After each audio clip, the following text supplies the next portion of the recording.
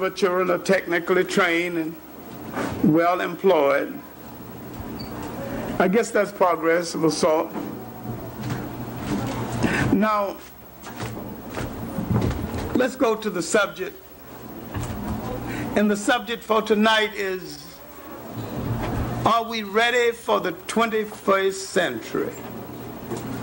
Now, I could answer the question in the negative and go on home, because I know we're not ready and you know we're not ready.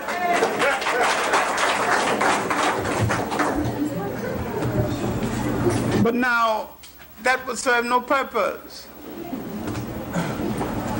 I must deal with how we got to the point after 500 years of not being ready. And what did we lose that makes us not ready, and how will we get it back? We lost a lot of our mentality. Professor Van Sertima said that they locked us into a 500-year room. They cut us off from the great history we had made before we knew of the existence of Europeans. And he's merely talking about the second great age of grandeur after the first great age of grandeur fell with the fall of Nile Valley civilizations and Egypt. All right, now, I maintain that all history is a current event. And everything that did happen is still happening one way or the other. And to understand why we are not now ready to rule nations, you have to understand what we lost. We lost our religion. We lost our culture. We lost the image of God as a deity looking like ourselves. And we began to think that our best way to survive is to be those things most unlike ourselves.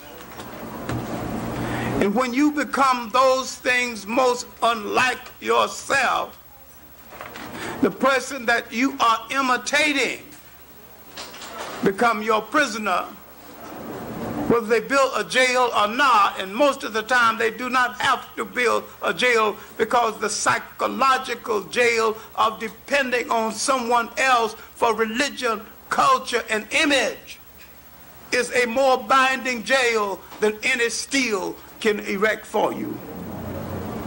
How did we become a dependent people from an independent people?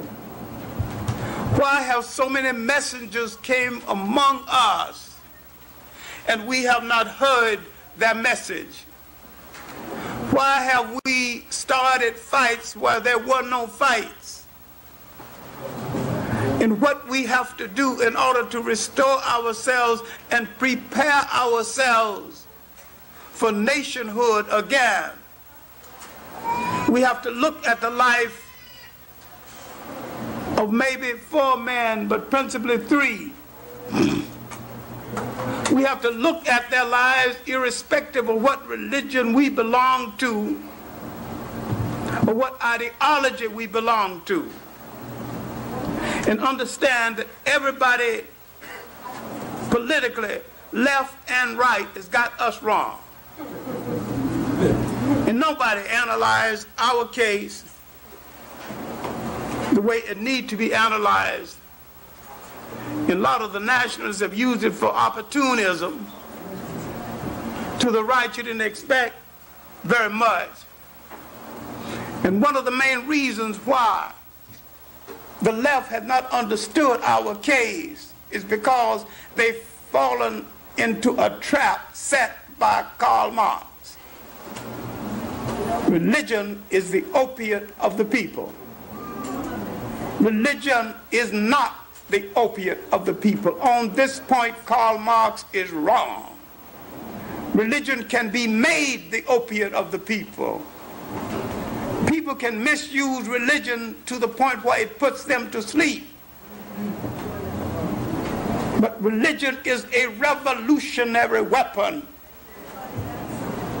And until you understand that it is a revolutionary weapon, you will not make the best use of it.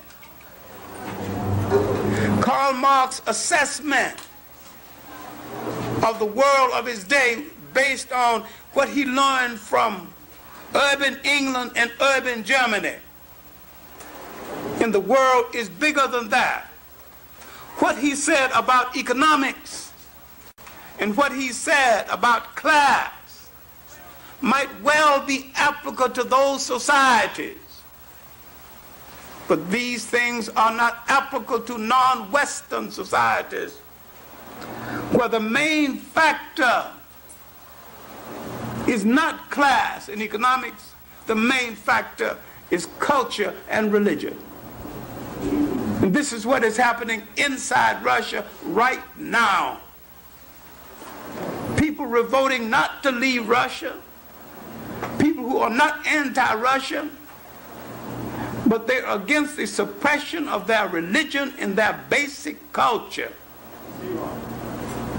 They were brought into the Union of Soviet Socialistic Republics after the revolution, but they wanted to maintain their same religion and their same culture, in spite of the fact that Marxism said that religion is the opiate of the people. They want to hold on to that opiate. Now, if we ever become a socialist people, and we would not have to be imitating anyone because we were socialists anyway, all we will be doing is taking back what we had before. I have no question that the world is going socialist. There's no other place for it to go.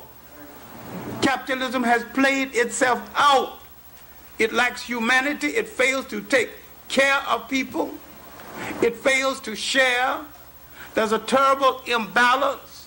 There's a few men with enough food to feed 1,000 and thousands of people with no food at all. Such a system cannot last indefinitely. The kind of systems that African people, South Sea Island people, a lot of Asian people lived under were pure sharing societies, where each man got according to his needs. This is a pure form of social living that others call socialism. It was communalism that other people later called communism. Because we are afraid of words, because the mass media tells us what to be afraid of. We've grown afraid of words and systems that we created without any doctrinaire literature around them. As a socialist, Karl Marx was a Johnny-come-lately. It was old hat. We had already created classless societies. We had already created sharing societies. And Europe's intent was to destroy these societies. Now, before going on to what will we have to do in order to prepare for the 21st century, which will be day before yes, day after yes, tomorrow. It's right on us.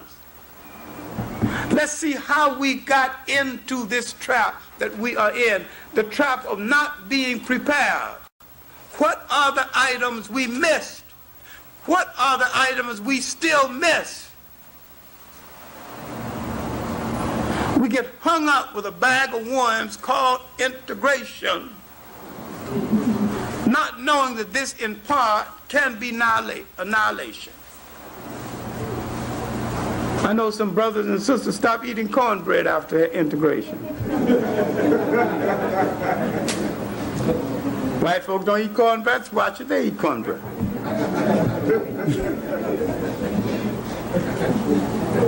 That's imitation and not innovation.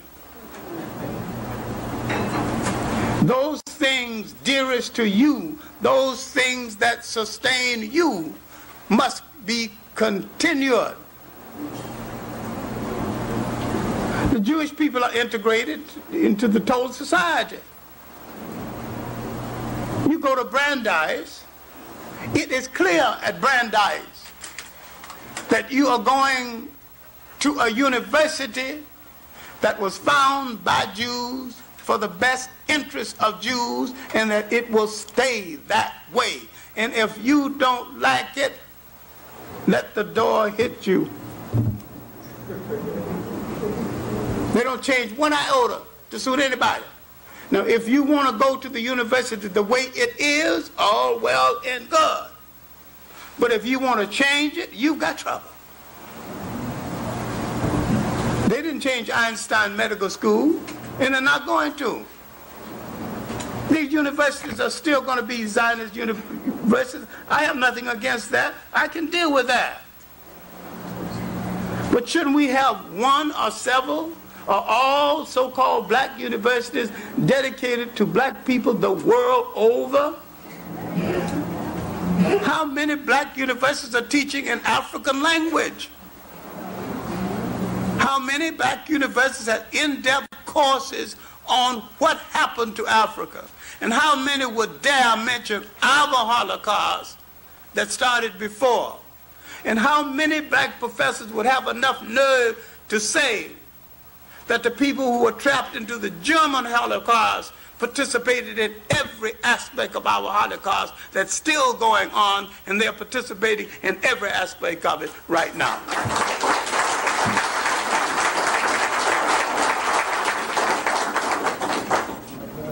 Who will deal with our sentimental attachment to the Hebrew mystique and how this mystique came into being? During slavery, we wanted to attach ourselves to a people who escaped from something. So we believed the Exodus story more than they, and still do. We believe the story of the Hebrew children in the fire furnace. We believed it more than they, right now. We cannot separate folklore and mythology from truth. Folklore is beautiful. Folklore is essential. Myth is essential to the ego of all people. But myth is not truth. Myth is based on folklore. I grew up believing and reciting the stories of High John the Conqueror.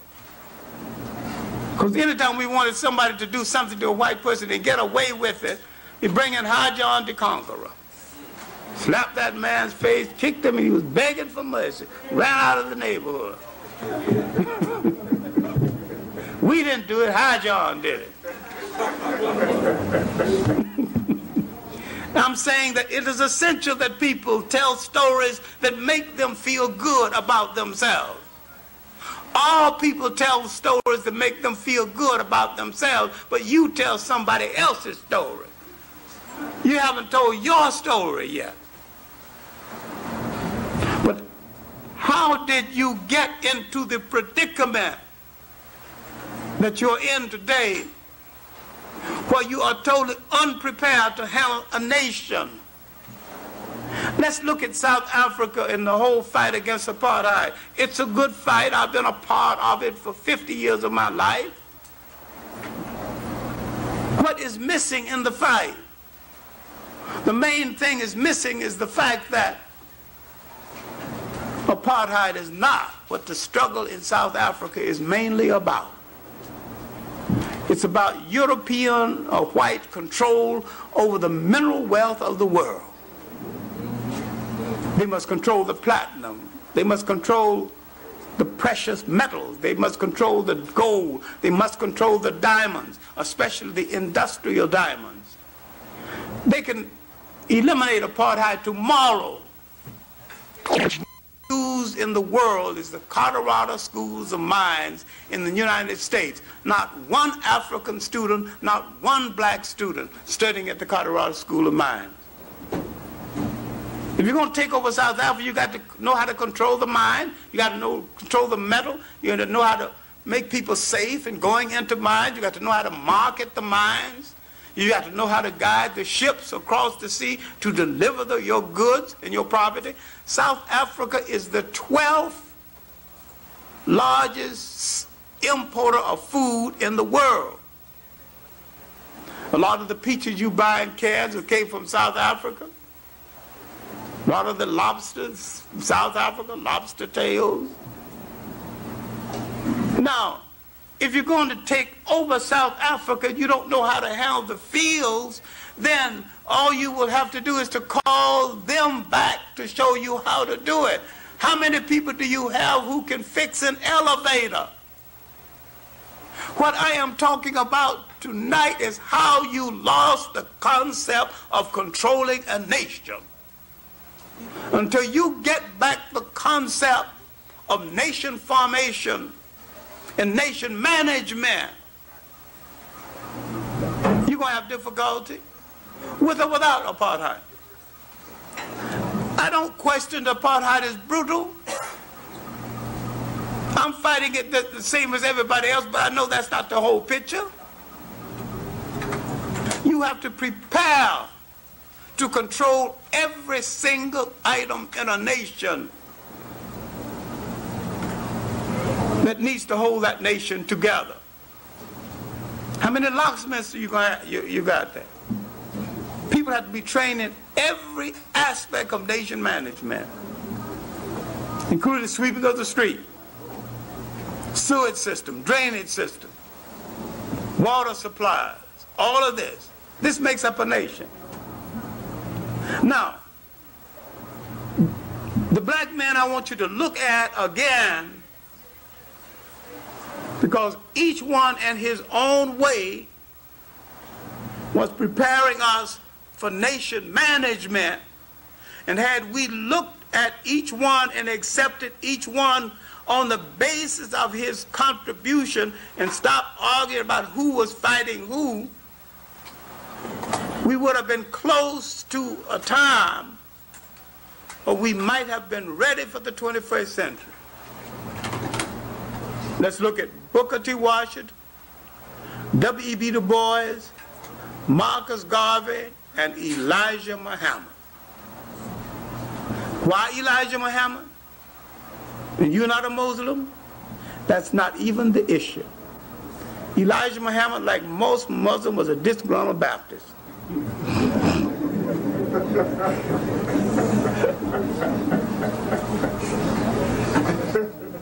And if you ever went to see one of his speeches, if you ever saw Malcolm X at the mosque and go to a Baptist church, you see the response, back and forth, a typical Baptist response. They don't let the minister stand there and preach a whole good sermon without letting him know that you on the mark, brother. You know, that's God's word. It goes back and forth. Yeah, brother. Yes, you. That's all right. Make it plain now. When you see the same thing happening among Muslims, they've got on a Muslim veneer, just a coat, but beneath it all, they're the same Baptists that they left. They're just angry with the religion of the oppressor, the religion that the oppressor adapted but never practiced. Now when we go back now and look at Booker T. Washington, look at the school at Tuskegee, he was preparing black people to sustain themselves on a nation basis. You live in a brick house, own a brick yard. Learn how to manage a brick yard.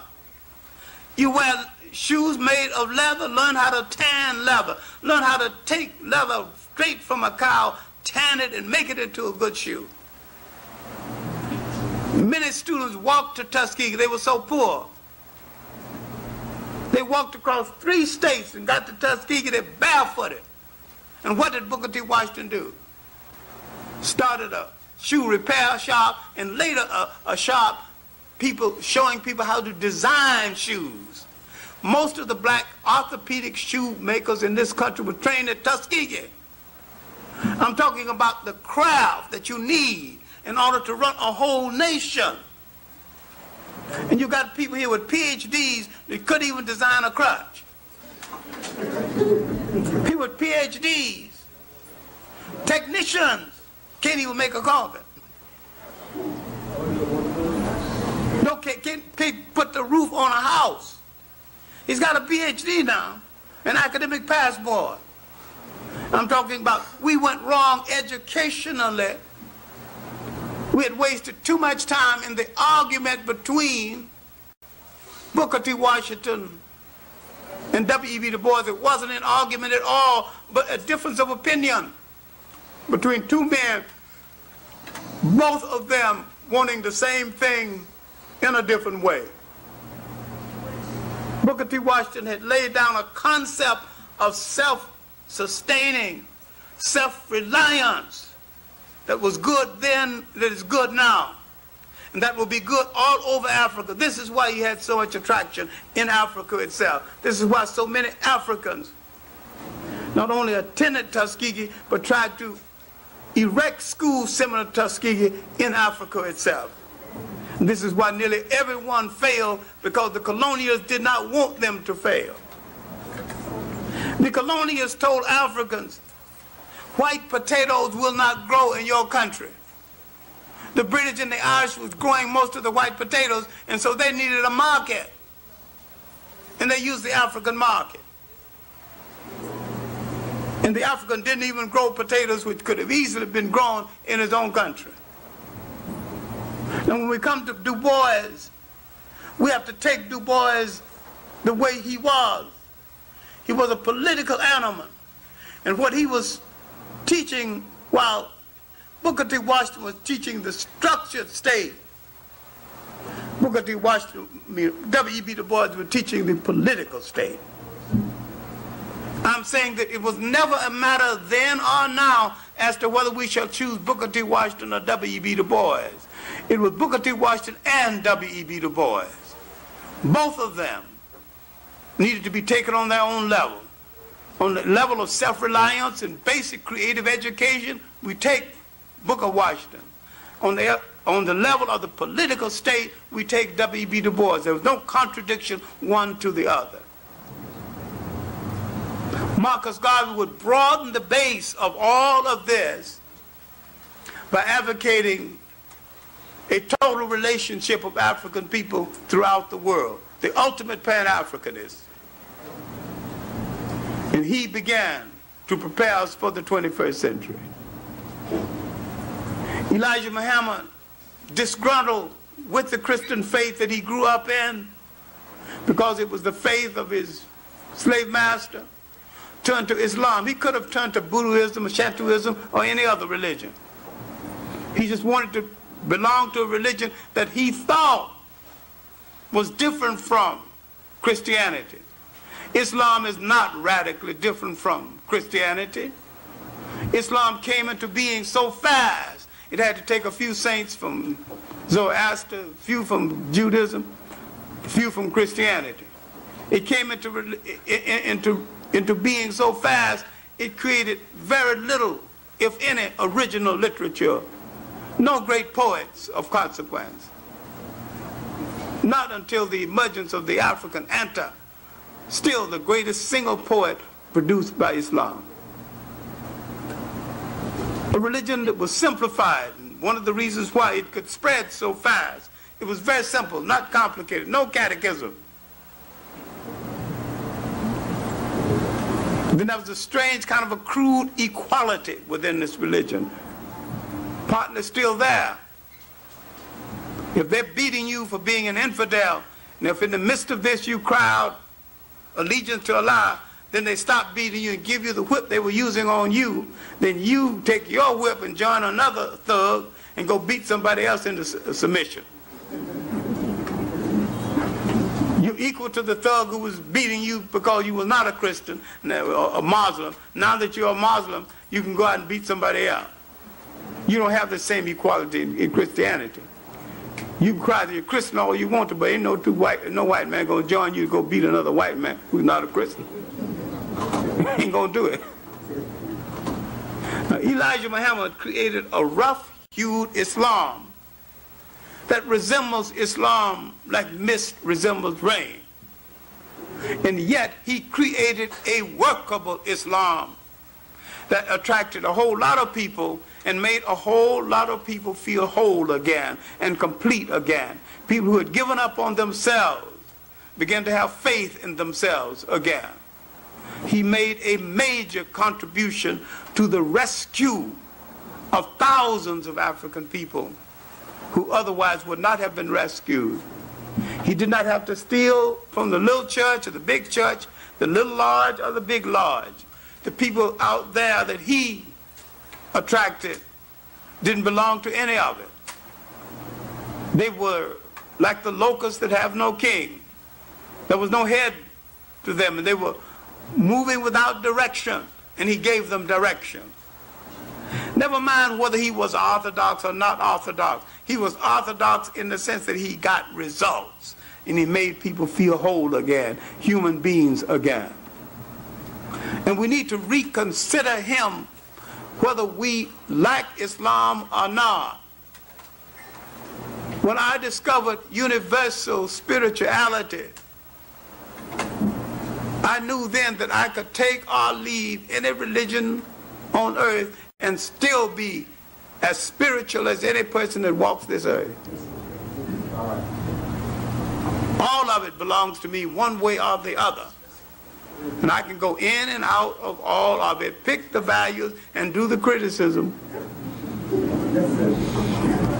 And don't feel bad about any of it at all, because I have found my own way to personal salvation that does not interfere with anyone else's.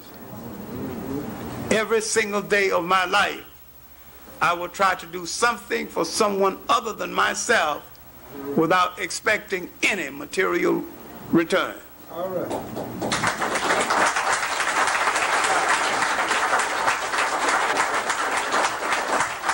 And whoever God is and wherever he is, if I serve his children, that's tantamount to serving him.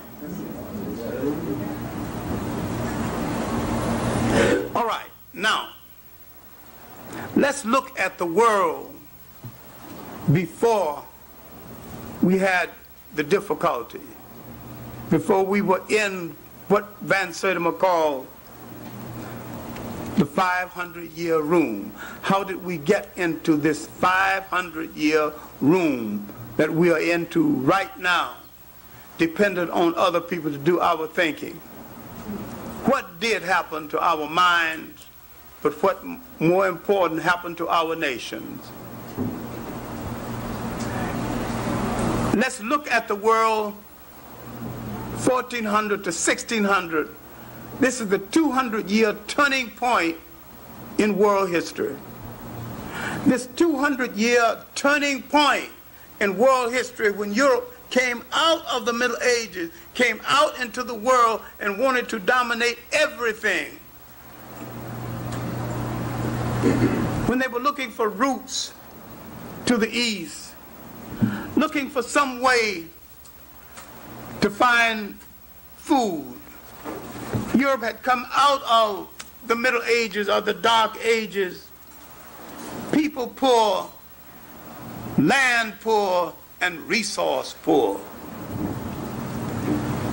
They not only began to colonize the world, they began to colonize information about the world.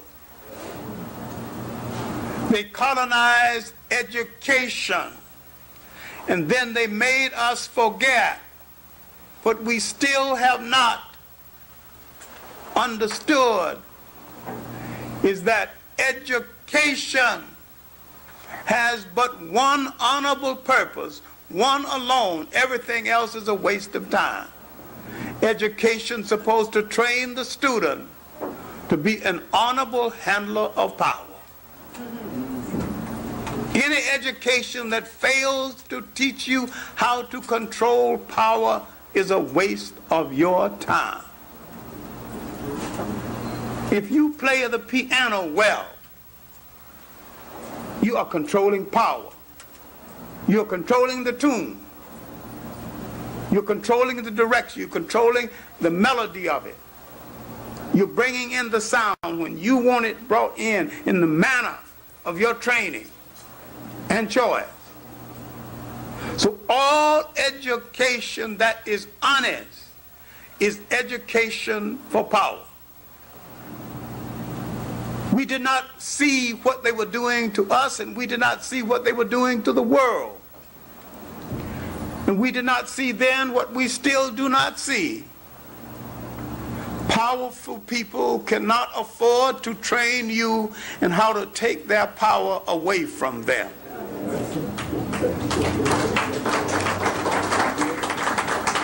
Education for you in the Western world is a contradiction in terms.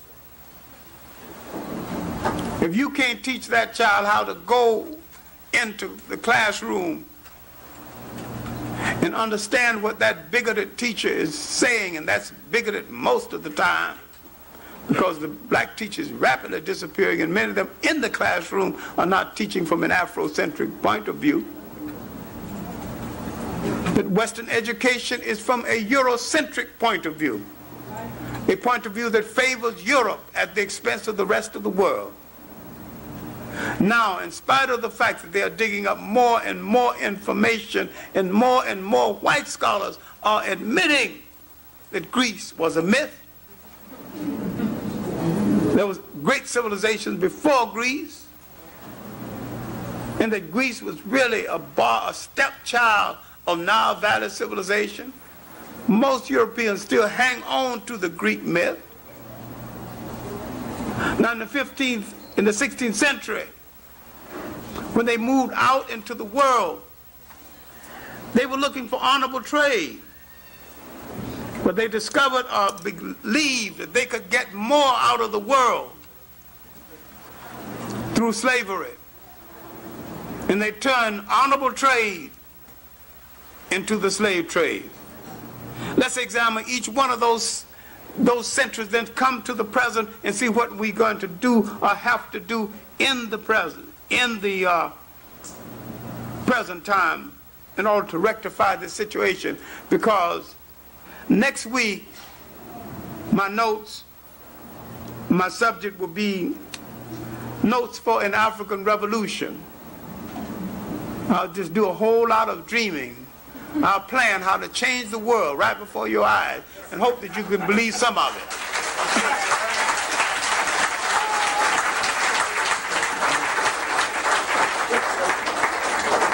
But let's look at the changing of our world. Egypt had fallen and was bastardized, and still is. We have not dealt with bastardization as an aspect of conquest. We have not dealt with sexual conquest. We have not dealt with the use and the misuse of the African woman in relationship to conquerors. We have not dealt with the fact that no conqueror brings civilization. They bring their way of life, and they call it civilization. No people ever spread any civilization anywhere at any time. People spread their way of life. And the European came spreading his way of life. He began having colonized history. He colonized an item that still got us trapped. He colonized the image of God. And he began to change the image from black to white. And this took place after the conference at Nicaea, 332 AD. Up to this point, Europeans were basically ignorant of what Christianity was They're basically ignorant of it now. Because they cannot separate Christianity from Christendom. Temples were not something that you went to a certain day of the week. It was there all of the time. It was, religion was, spirituality was the all-encompassing influence in your total existence. Even determine your diet sometimes. The European developed a political instrument that I call Christendom.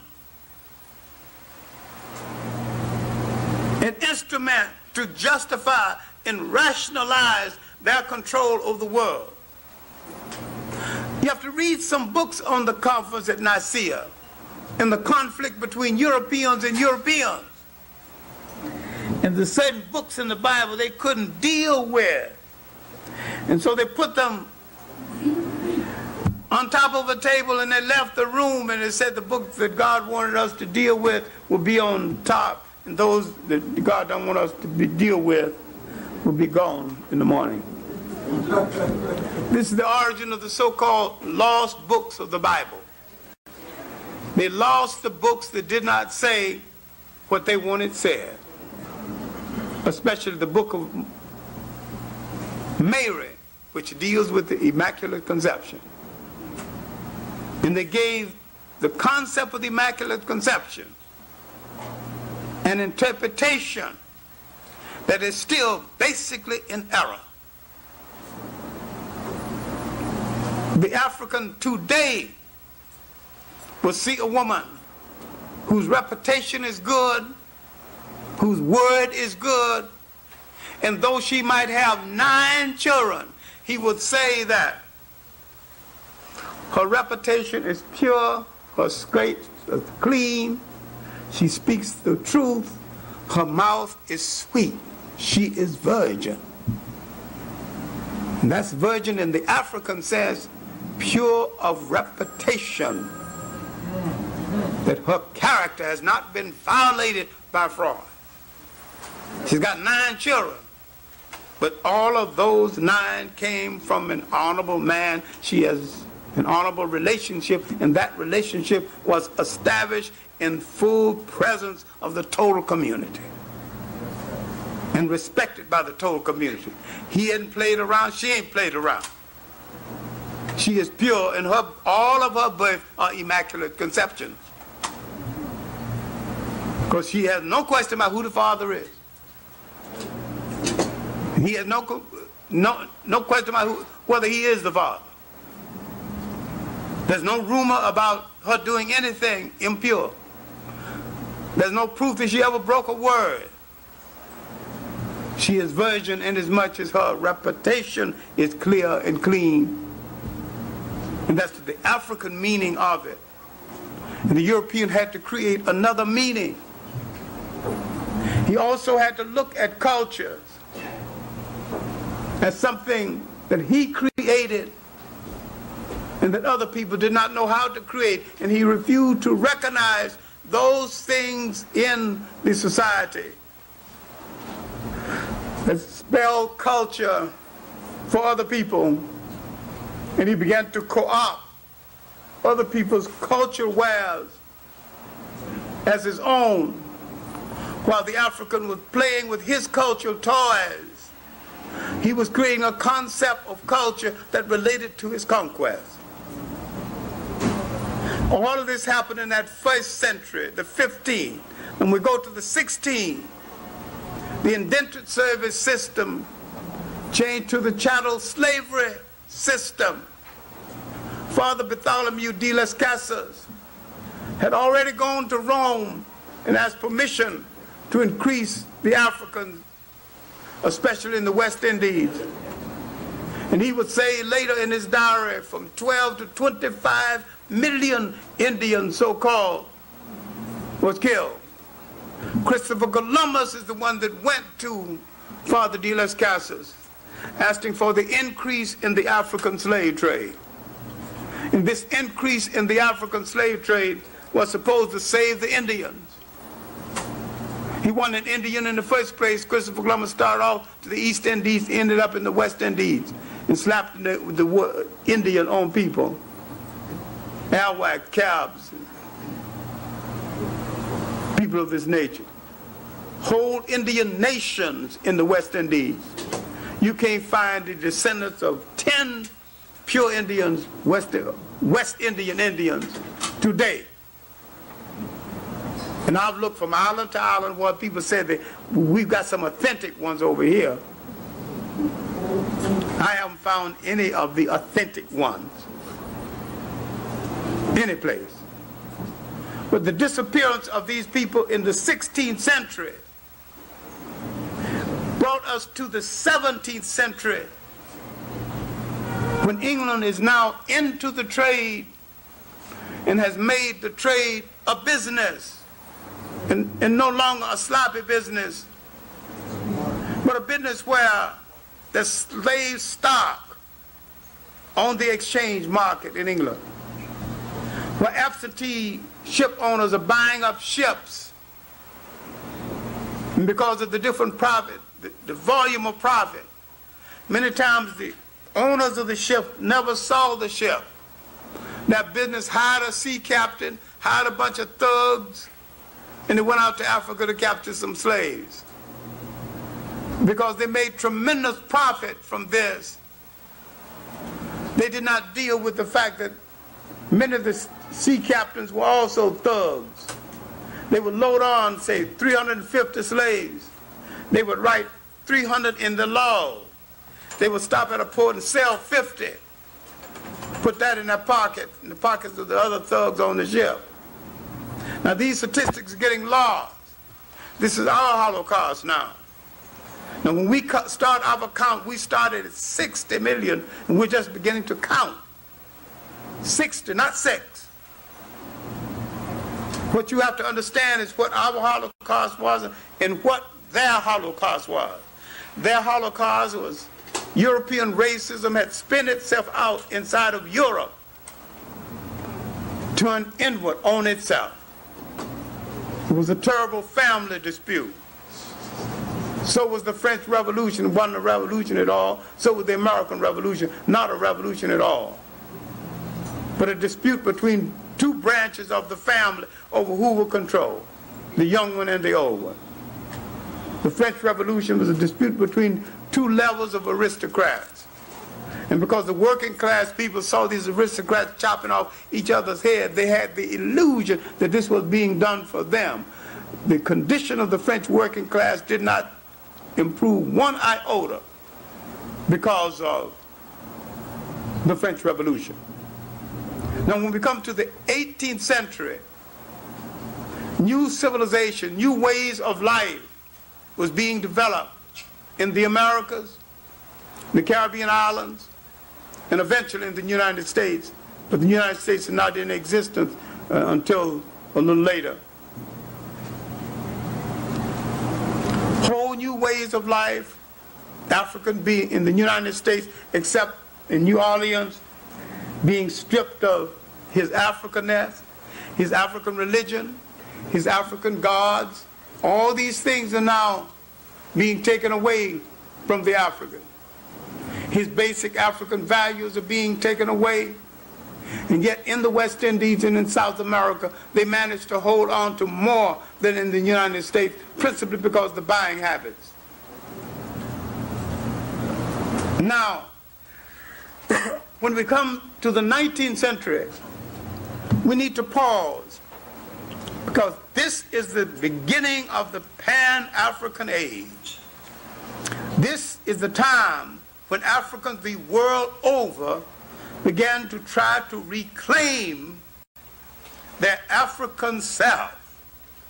This is the period of the great slave revolts in the Caribbean islands, especially Jamaica and in Haiti. Period of the revolts in Brazil, Palmares, and Bahia. Period of the last aspect of the Berbice revolt in what is now Guyana. The period of the so-called Bush Negro revolt, not only throughout the Guyanas, but throughout the top of South America. period of escaped slaves and the independent blacks in the Caribbean islands and in the United States. The period when Prince Hall would bring into being the Black Masons he called the African Lodge. The period of cooperation between Caribbean freedom fighters and Black American freedom fighters. The period when the British technician in the West Indies would either lose out or die out, and the local African technician would come into ascendancy, being skilled in the fixing of mills and wheels, sugar mills and the like, wagon masters. This is the beginning of the Caribbean free man, now making an alliance with the Black American free man in New England. This is how Prince Hall from Barbados got here, Peter Ogden from Antigua, who found the Odd Fellows, John B. Russwurm, another Jamaican, one of the editors of Freedom Journal, Robert Campbell, another Jamaican who went with Martin Delany to search for a place for the settlement. And yet, it is in the 19th century that African people the world over began to try to reclaim their concept of nationhood. Because this is something we will lose in the 20th century, and this is something we are confused about right now. Whether we shall be a part of something that belongs to others or establish something that is distinctly our own. When we were confused on that point, we were confused about nations, and we were ill preparing ourselves to behave in the 21st century that will soon be upon us. We began to lose the concept of the formation of our nation, concurrent with the migration movement to Liberia, the claiming of Liberia, concurrent with the nationhood movements in the Caribbean, principally Haiti, principally Jamaica. When we began to lose all of this, we began to lose the framework of nations. We stopped visualizing ourselves as the rulers of something. And yet that 19th century Africans all over the world were still the finest caliber of dedicated freedom fighters we have produced outside of Africa. Jamaica fought harder than Haiti and did not become free, principally because of who the Jamaicans were fighting, and the British could free soldiers to stop the Jamaicans. They could destabilize the fight in Jamaica, and they would use something in Jamaica they are still using in spite of over 20 years of independence, still being used. The color factor. The factor of the bastard who had not made up his mind whether he's going to choose his father's side or his mother's side. Lacking commitment to the common people in Jamaica, he sided with the slave master and began to try to make a deal. And when finally the British would not accept that deal, a lot of fierce radicals came out of this group. Then England learned her lesson and began to cater to them. And now catering to them, they began to turn away from the blacks and find a separate bastardized society that still exists. We couldn't do that in the United States because this cruel white man in the United States put every black and fragment of black and almost whites in one bag and put one word on the bag, and you know what that word was.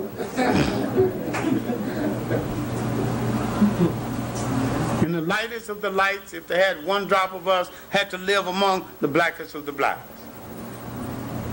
And when we came to the end of the 19th century, all over the world, 100 years of freedom fighting in Africa was behind them.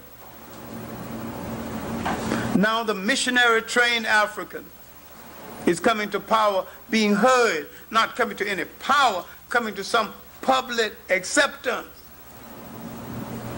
This missionary trained African, having lost his African concept of culture, his African concept of religion, is now appealing to the conscience of the European, the Christian conscience, not knowing that European is not a Christian and therefore not obligated to a Christian conscience that he didn't have in the first place. But because we are true believers, we out-pope the Pope and out-Muhammad Muhammad. We believed in it. We believe in democracy. We still do. I remember my father once when he made $18. That's the largest sum of money he ever made in 1 week in his entire life. And he was lecturing about democracy. If you persevere, if you work hard in this country, and if you obey the law, you will make it. Look what a man can do in 1 week. $18. And I counted it.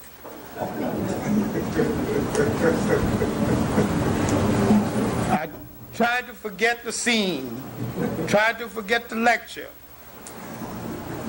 And one day down in Texas, I gave a birthday party for some nice-looking, tall brown frame.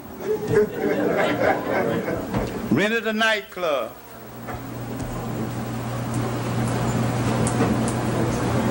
Tipped the maitre d' $57. I thought of my father. If you persevere, if you work hard in this country, obey the law, you will make it in this country. You might even make $18 in 1 week. And why did I have enough money to rent a nightclub for some girl I hadn't even made it with? Cutting the crap game.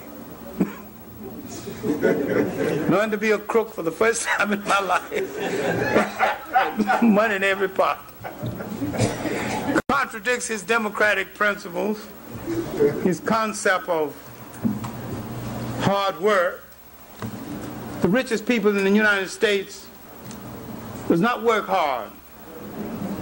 And I have thought about this a great deal in the last few years because I go down a path that I deliberately chose. And this path has not been materially rewarding, but it has been rewarding in many ways, both culturally and spiritually. It has taught me some things about myself and my people I never knew. It has made me straighten up myself and clean up my act and realize that I do not act or walk this earth for myself alone. I represent a collective. What I do reflects on a whole people. So I have to think twice about what I do. I have never met a rich man, and I've met many who had a much better mind than I have.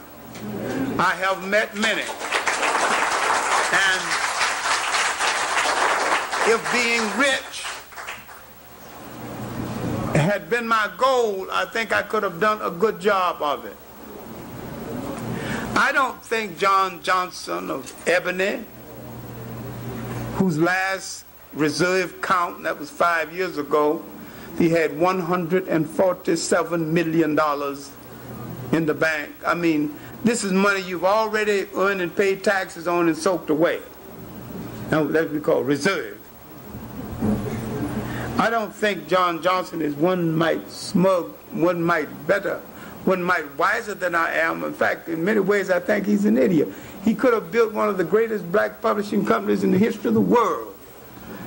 He could have stretched black publications. He could have explained black history in such a way there wouldn't be anybody in the entire world, any black person in the world, in doubt about his heritage. Amen. He had the facility to do it, yet he didn't do it.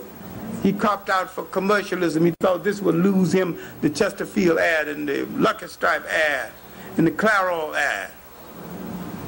Look at the direction he's went. And look at where he's at now. Ebony is practically no longer worth reading. There's not a single article of substance in the last 2 years' issues.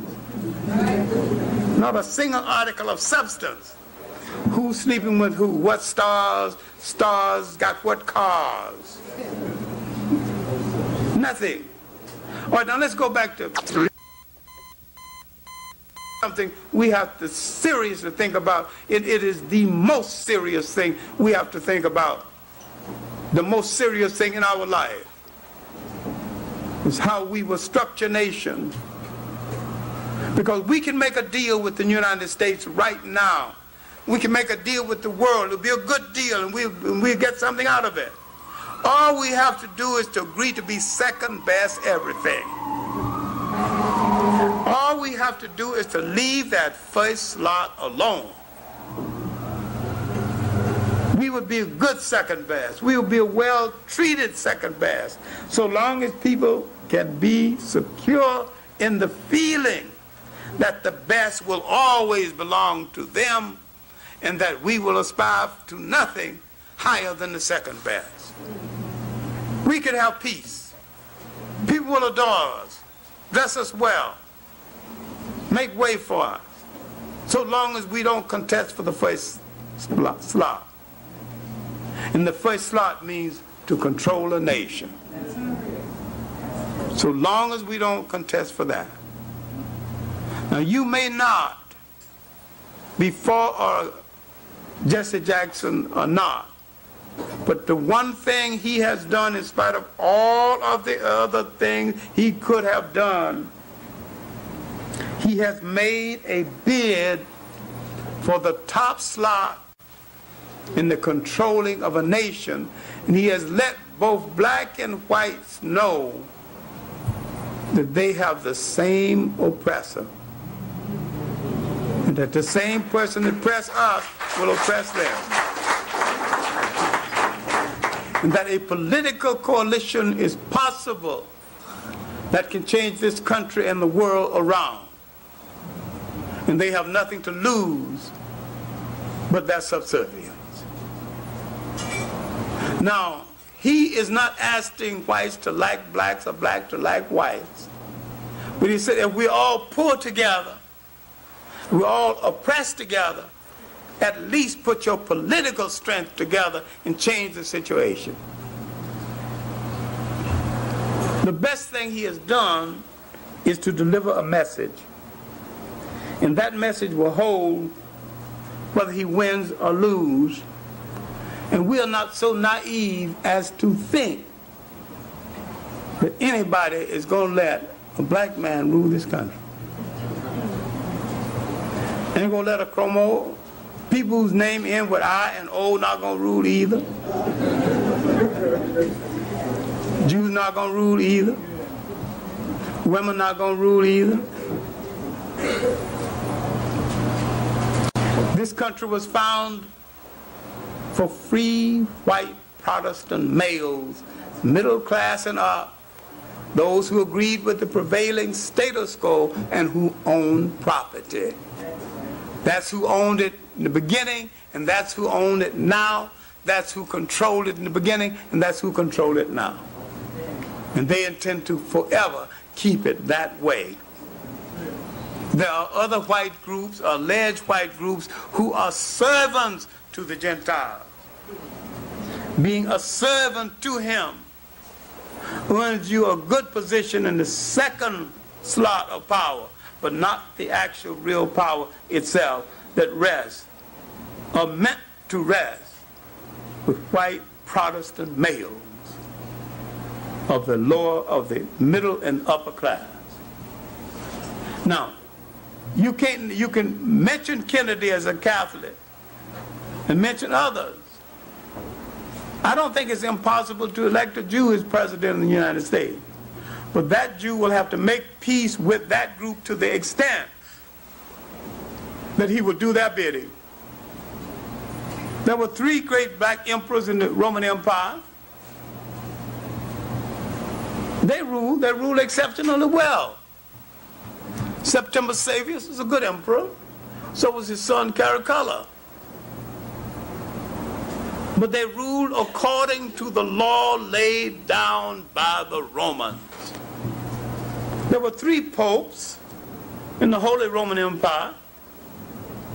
They were as credible as any other popes, but they ruled in accordance with the laws laid down by the other cardinals and bishops in the Roman Empire. I'm saying that the Roman black emperors did not rule for blacks, and the Roman black popes did not rule for blacks. They ruled in the name of Rome. You can be anything in the power structure if you agree to maintain the structure as laid down by white male Protestants. The white woman got vote in the United States day before yesterday.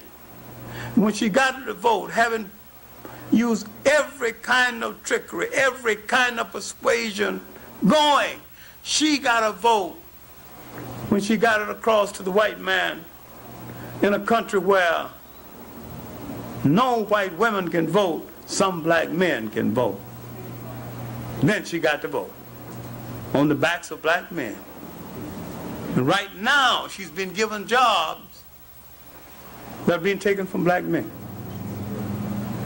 The war has always been on the manhood of a people. Otherwise, there's no way to oppress them.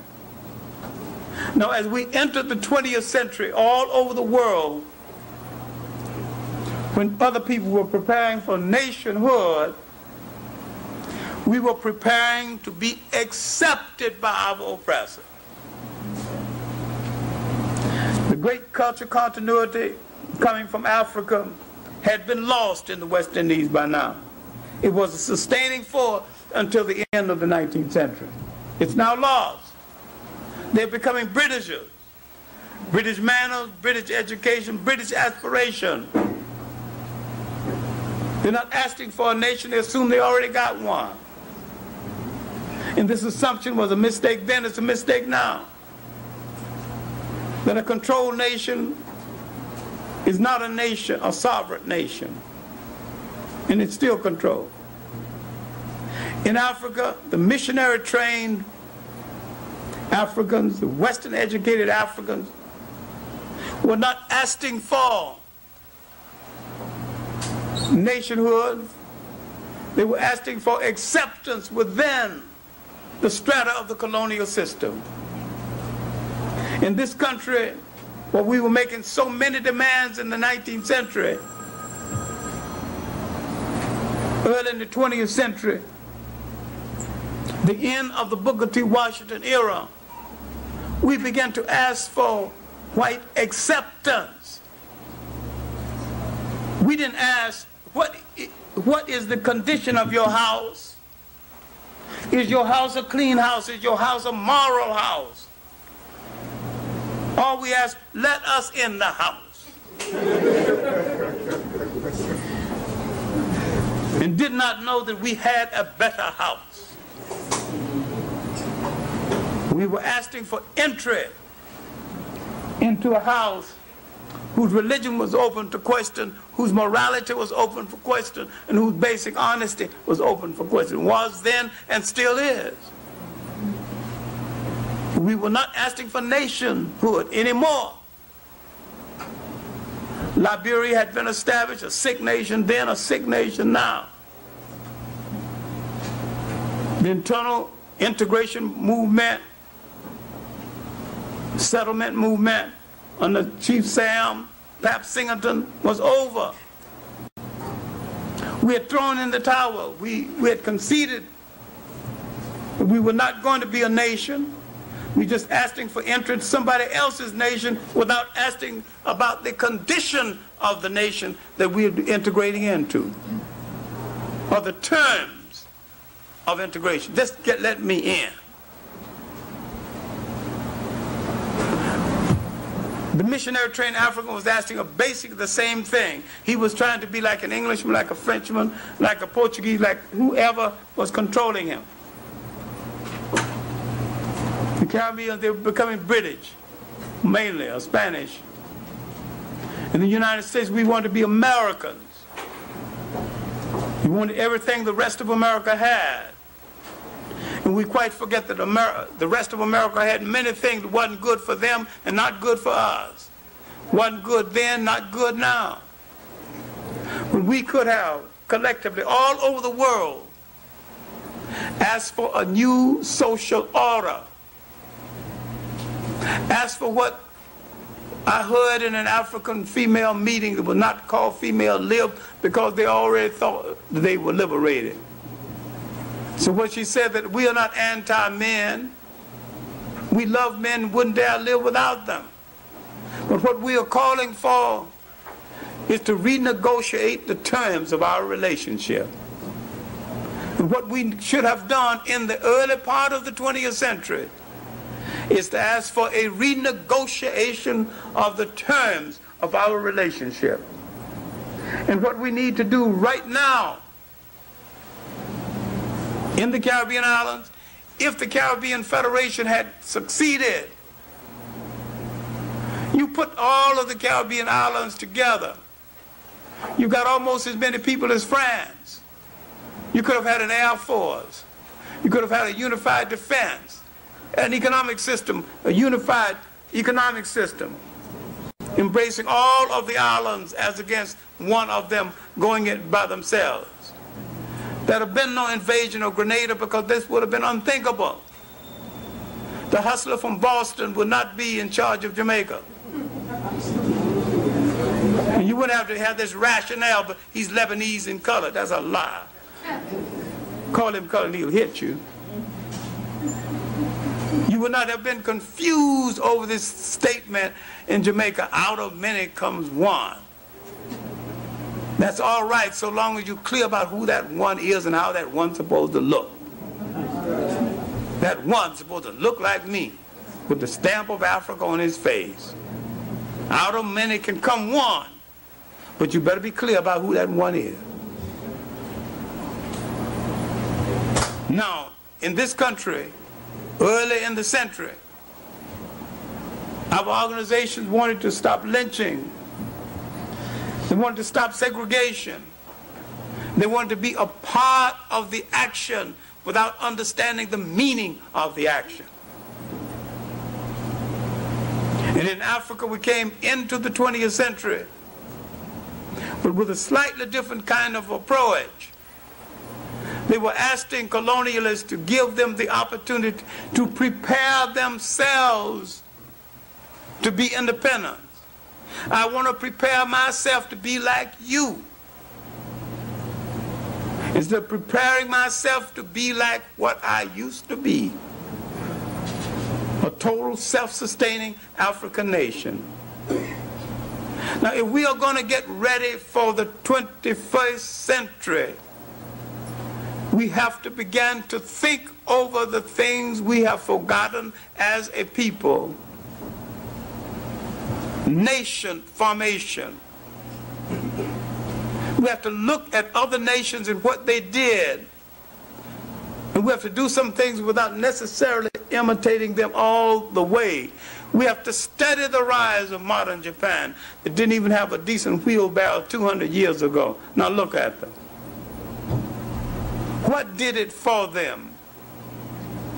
The will, study, a unifying culture,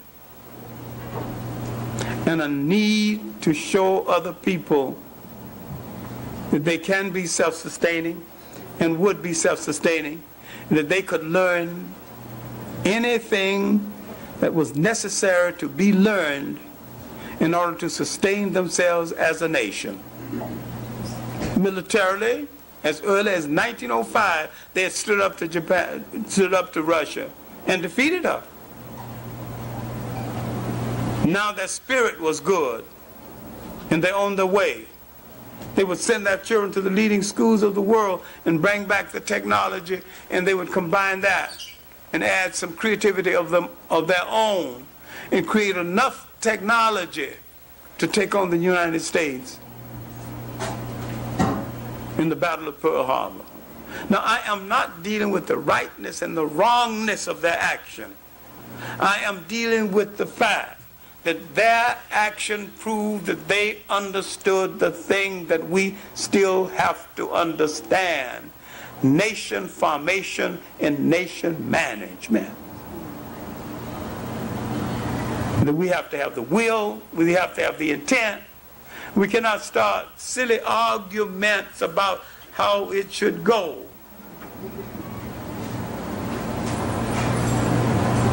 Certain cases right now is telling us something about our leadership, our loyalty one to the other, and our need for white people's approval that is so utterly tragic, and how many times to get his approval we will turn on each other because it becomes a need that we have not satisfied internally. We have not dealt with the fact that ego starvation is one of the greatest crises among us. I have said jokingly, we need to form a hugging brigade. See a depressed brother, give him a big hug. One sister told me that ain't gonna work. He might end up hugging the wrong man and the sister might get killed. So that won't work. The hugging brigade idea has to go. Sorry about that. I thought it was a pretty good idea. Some of us so ego starved, we are down breath most of the time. I'm saying that what is lacking and what you will have to regain the concept of nation structure is a love for yourself. People who love themselves do not feed poison in their veins or snort it up their nose. People who love their bodies.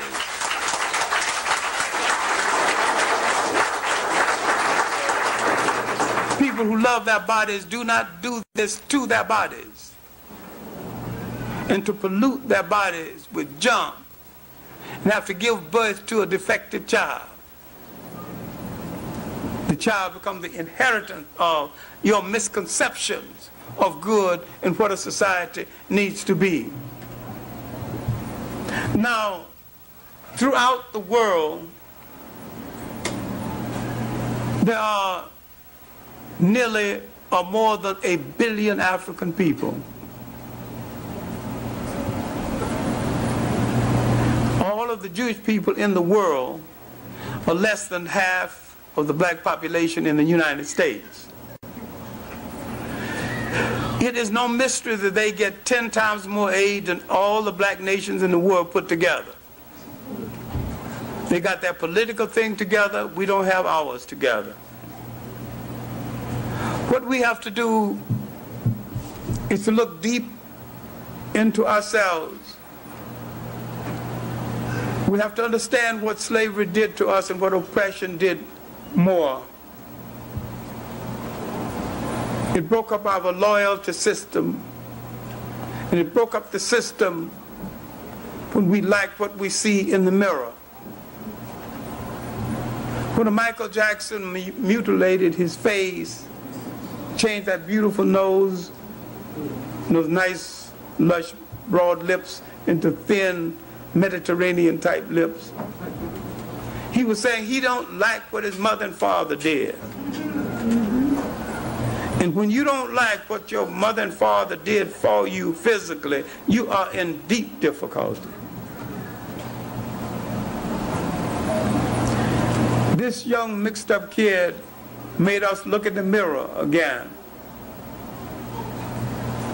and realize that we cannot build a world until we like ourselves and like the people we're building the world for.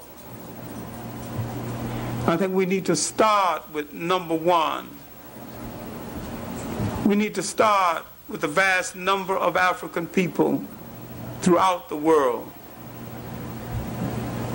If we and the Chinese are the only African people in the world that can count 1 billion people, we need to begin an economic system based on those numbers. Let's build shoes for 1 billion people. Let's make shirts for 1 billion people. Let's make the facilities for 1 billion people. With all the things that need to be done within the African world, we can have full employment for the next 1,000 years. Mainly taking care of each other. Goods and services for each other. We must stop asking our children what to do. We might have to do the same thing the Japanese did on the Baron Tanaka. He gathered so many Japanese youth together and he looked, oceanography for you, medicine for you, engineering for you, diplomacy for you. He didn't ask, will you please do this? He said, you will do this, or we as a nation will not survive. All he was doing is telling them to train themselves in nation management. When they came back, they used the basic culture, the basic image that they had created for themselves to move forward in the world by mastering other people's technique. They learned what we still have to learn. Anything that one human mind can do, another human mind can do. If you're going to make a locomotive, first make a safety pin. And this is where you gain the confidence to ultimately make a locomotive. Then you have to ask yourself, who is going to do it for me? If I don't do it, who is going to do it? And if other people do it for me, what are their terms? And if I don't like their terms, then the terms that they use to do something for me is a new form of enslavement.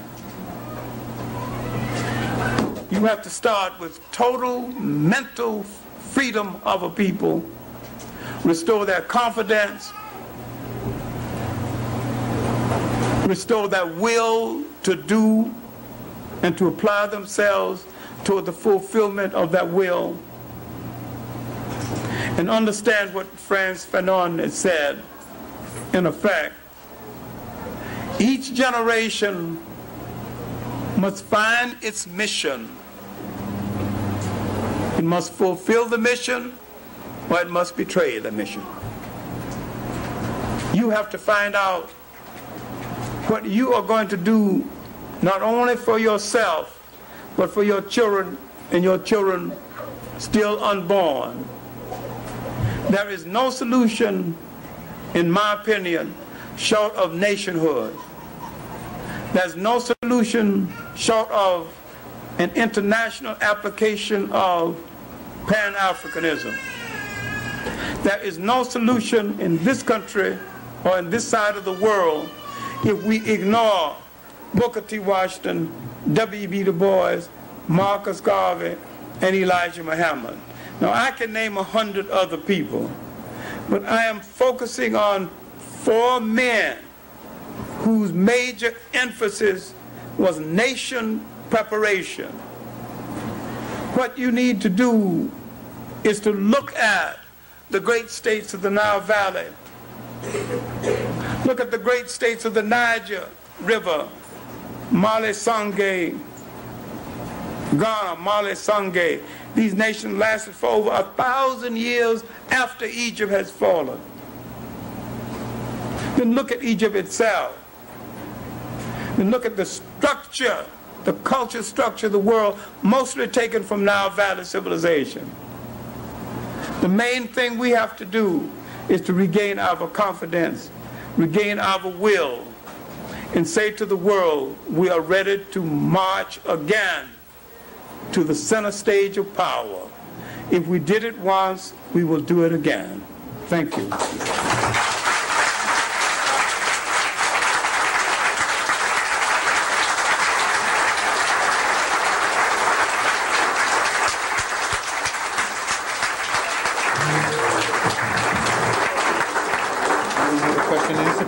Yeah, we can do that. No, we can, after you finish the announcement. About 5 minutes. 10, as you said. Okay. Holy brothers and sisters, we come in unity and we leave in unity. Okay. Brother Clarke, although it's very warm, has consented to do about 10 or 15 minutes of question and answer. We realize it's very warm, but it's just like home. I know I was born in New York. I just want to remind you before Dr. Clarke comes back that we realize that there are many, many things going on, and we're getting hit from all sides, but there's one thing that we must keep remembering, that the Howard Beach case is still going on. Killings, one of the great writers, a great friend of Dr. Clarke's, and I'm very happy to see they're doing a tribute to Louis Armstrong in jazz at last. So great lineup. Take your children to something wholesome, pull them away from that idiot box watching all that nonsense, and let them see something wholesome and cultural, and they can learn. This event is co-assigned with the African Street Festival. The registration is $15, pre-registration is $10. And this is presented, and make checks payable to the Cultural Center. Now, these flyers, all these flyers and stuff on the table, the one thing we always say at the church, often we put these flyers out, and whoever's having these affairs, print these flyers, and they don't come free. So we ask that you take them and put them up at your job, in your building, or even put it on the side of your car. Let people see. I think the more we become visual to our people, the more our people become involved. That's how they did it to us. Also, now you know about our book market, and the Sister Gwen is sitting over here. She has crystal semi-precious stones and jewelry. And and it's not gold. Now, you know, all of us, our young people are buying gold and don't realize that our brothers are dying, digging that gold out of the mines. We wish that you would stop over and see her collection of jewelry. Now I'm going to bring back Dr. Clarke for the question and answer. And I'm going to ask again, and this time I'm going to insist. You ask a question, you do not make a statement or try to make another lecture or speech. Because if you do, I'm going to be rude and interrupt you. Agreed? Thank you.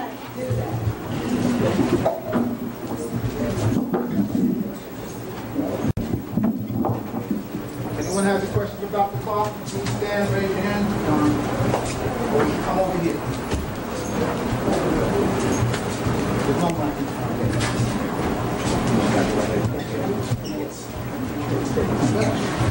Question. Dr. Clarke.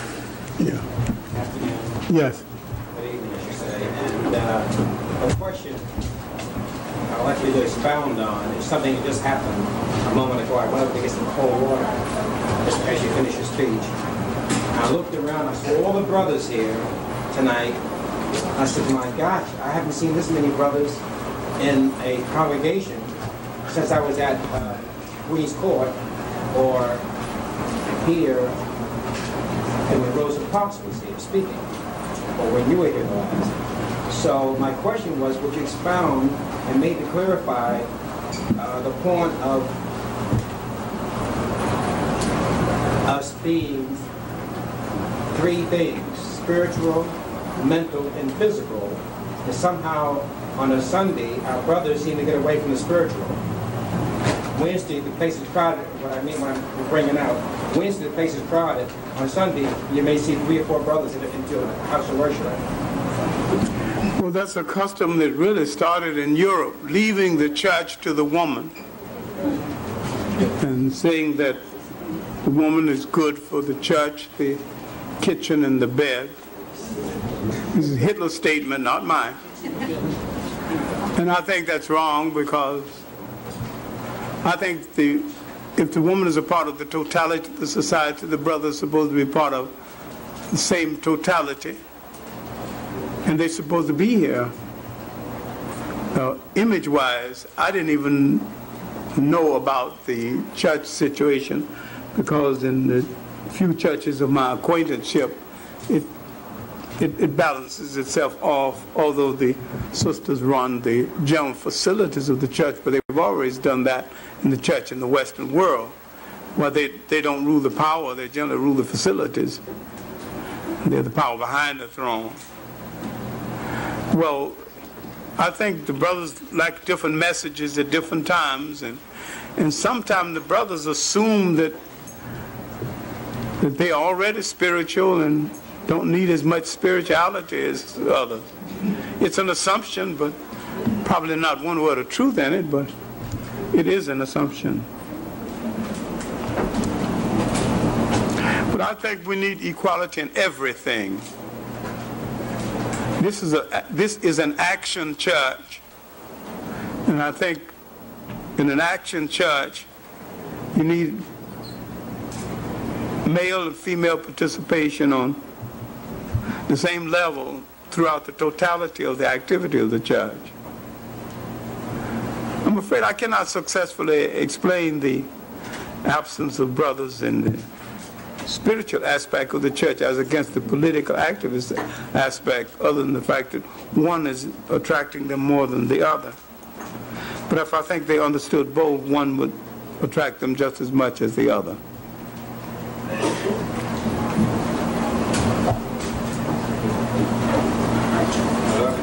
Yeah. You mentioned here some weeks ago about Jews having operated and castrated slaves. You said a book in Baltimore, Maryland, somewhere. No, the book is not in Baltimore, Maryland. It's right here in New York. It's a. I just have to get the title, maybe. No, I didn't get the title, but the sister who's doing the work on mutilization of males at different times in the ages found a 10-volume work on castration, and she found documents that in the period when castrated slaves as eunuchs brought a higher market, that most of the castration was done by Jews and Arabs who were in that aspect of the slave trade, and that aspect of the slave trade was bringing more money than the normal slave trade at the time. It wouldn't be difficult for me to find the sister and ask her to give me the exact name of the volumes, because she's right there in Long Island. She's one of the members of Gus Dennis Zulu's group, so it's not, she wouldn't be difficult to get in touch with. Well, I'd like for you to get in touch if you get there. Well, the next time I'll just ask her for the exact citation, and if I can locate her telephone number among all the papers I have scattered over my desk, because she called me just last week. Okay.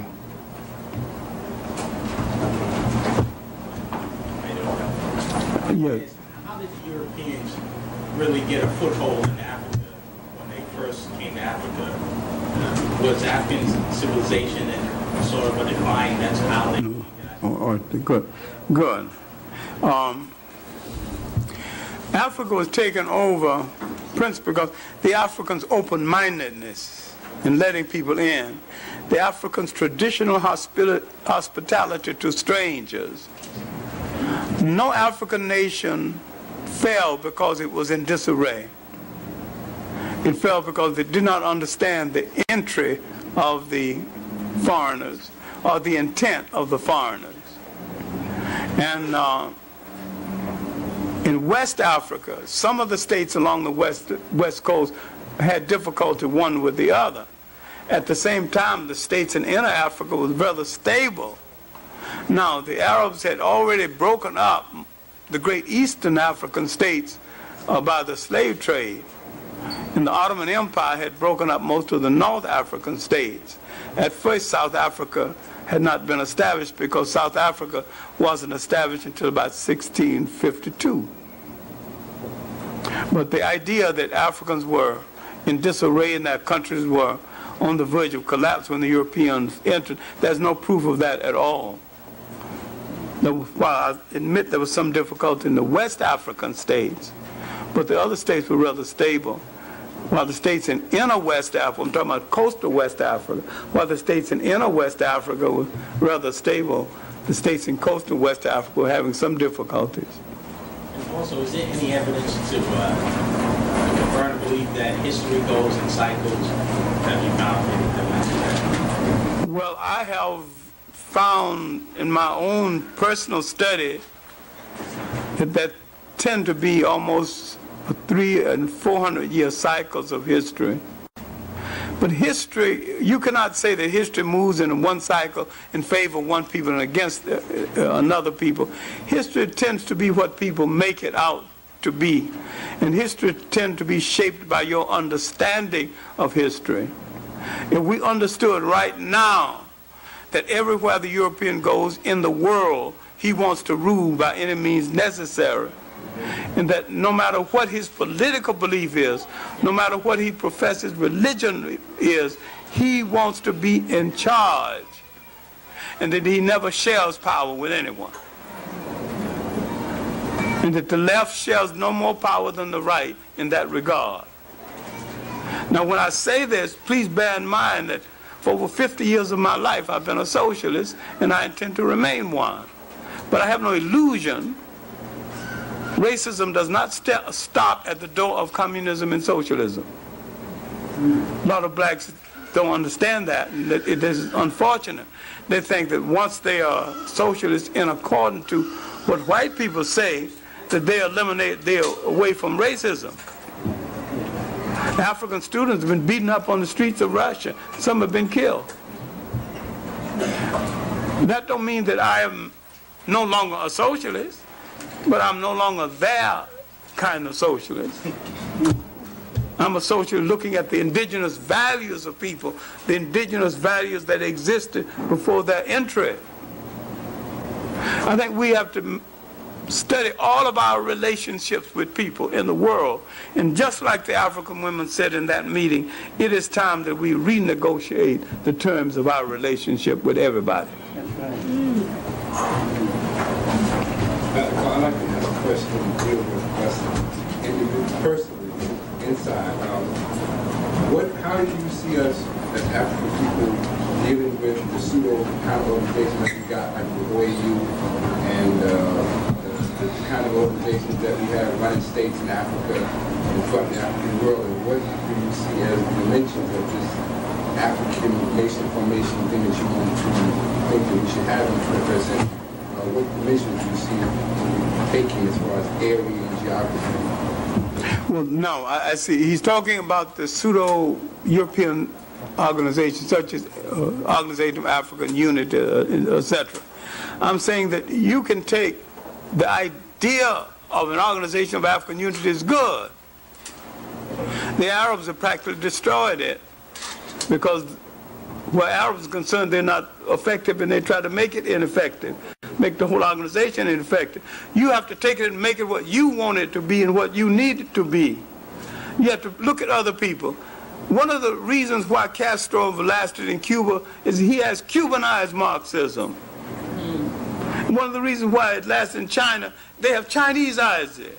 We just have to Africanize everything, turn it to be what we need it to be. No matter what it says on the paper, turn it to what we need it to be. I mean, that's the basis of what we have to do. Realize that then we have to stop caring about what other people say when we turn things into what we need it to be. They respect their nationalism. We have to demand respect for ours. Last question. Mr. Clarke, the last 5 or 10 years, I've been hearing white folks try to accuse Africans of enslaving their own people. Can you expound on that somewhat as to how much activity there was enslaving our own people and selling our own people off to slave masters? Good. People, in as much as whites have accused us of doing it. The transatlantic slave trade was a 3-continent industry involving the kind of ships Africans did not have, the kind of connections Africans did not have, the kind of guns Africans did not have. The European misinterpretation of internal servitude in Africa has been interpreted as meaning the slave trade was all right because they were in it too. There is nothing in the African system of internal servitude, and I am not denying its existence, but there is nothing in it that resembled what the Europeans did. The basic factor in the slave trade was the gun. Admittedly, and this can be proven, some corrupt Africans went into the slave and threatened to kill her if you don't raid the next village and capture some slaves for me. The Africans were caught in a bind. I'm not trying to free the African of everything that he did in the slave trade, but I'm saying that the Africans did nothing in the slave trade to justify a system as massive as this, and had no apparatus to bring off a system as massive as this. What the Europeans are trying to do is to free themselves of the guilt in the slave trade. And trying to also say that the European who lived today, the white person who lived today, had nothing to do with it. My great-great-grandfather. Every white person on the face of the earth benefited by it in some way, directly or indirectly, and some still do.